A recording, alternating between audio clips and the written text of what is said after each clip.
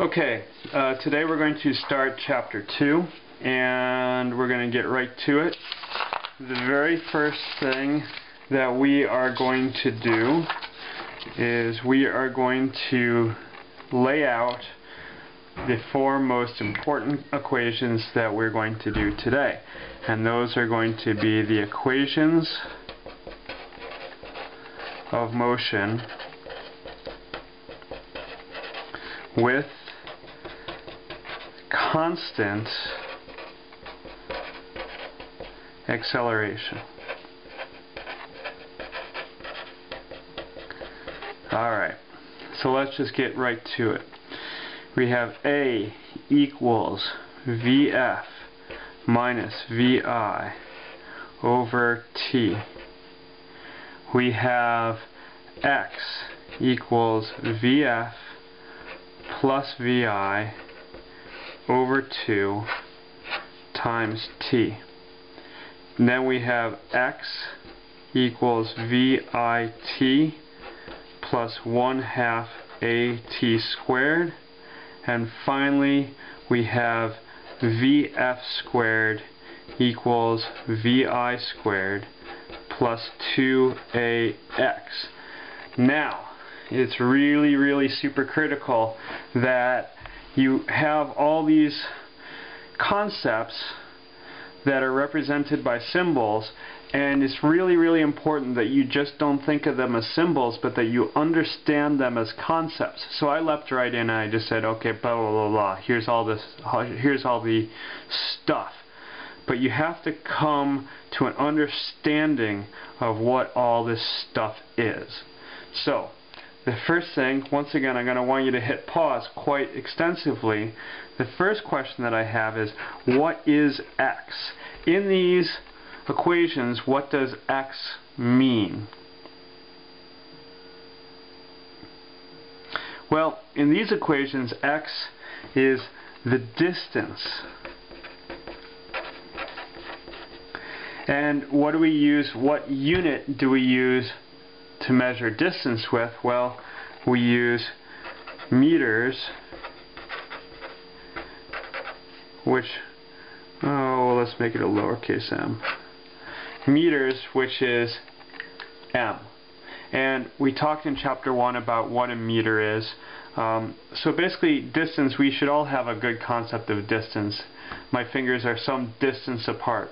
2 towns are some distance apart.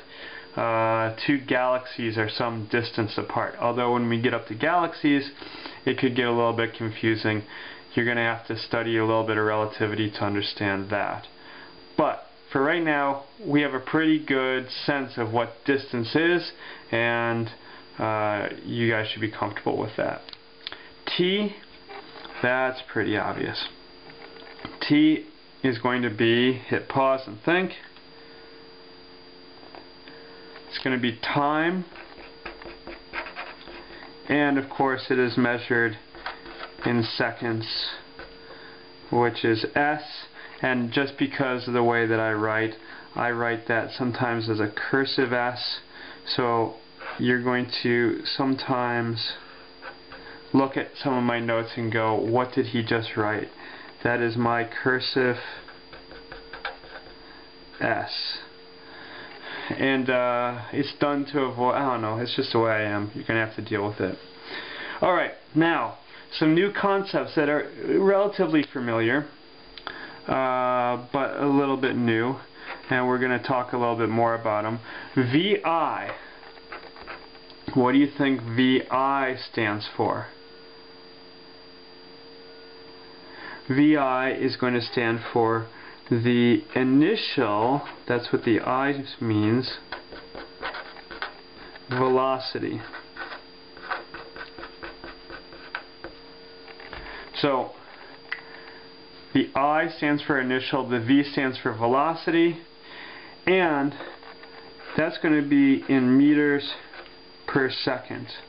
Okay, now, so we have to think about it. It's basically velocity is how many meters you go divided by how many seconds it takes for you to go that distance. how many seconds does it take for you to go a certain distance? So it's meters divided by seconds. Now we're going to throw in, quite soon, we're going to throw in the concept that velocity is a vector and that the direction of the velocity matters. Actually, the direction of distance matters too. So we are going to get into vectors and things are going to get a little bit more complicated. But for right now, in this video, I just want to say that the initial velocity is basically meters divided by seconds. Well, you should be able to figure out what VF means. Hit pause. Some of you guys who are good guessers would have gotten that it is final velocity. So it is, so at the beginning of our problem, so what we're going to be doing in every single one of our problems, there's going to be a moment in time when we say, okay, the problem starts now. Well, I should hit right there. But there's going to be a moment in time when the problem starts, and it's going to start right now. And then at some other time, we're going to say, okay, it's done now. So the initial velocity is how fast is it going when I say start. And the final velocity is going to be how fast it's going when I say done. And again, just like initial velocity, this is going to be also meters per second. Alright, last thing that we have up here, we have A, and what does that mean? Hit pause. Okay, that's going to be acceleration. And again, we're going to get into a lot about how acceleration really direction matters on acceleration. Now, what are the units going to be on acceleration? Well, acceleration is going to be the change in velocity divided by the change in time. So hit pause and think about it. Well, it's going to be meters per second per second. So down here I'm just going to say meters per second per second. But we can write that simpler as meters over seconds squared. So the units of acceleration are going to be meters over seconds squared. Alright, so I guess the last thing that I want to say in this video is that if you look, we have 4 equations. 1, 2, 3, 4. And we've got 5 unknowns. 1, 2, 3, 4, 5. Okay, so I want you to look at each one of these equations. How many different variables appear in each individual equation? How many different variables in this equation? How many variables in this equation? How many variables in this equation? How many variables in this equation? Okay, hit pause, think about it. Okay, the answer is that each equation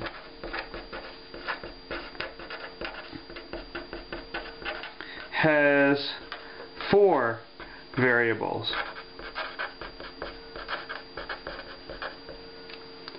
Now, I gotta put an A in there.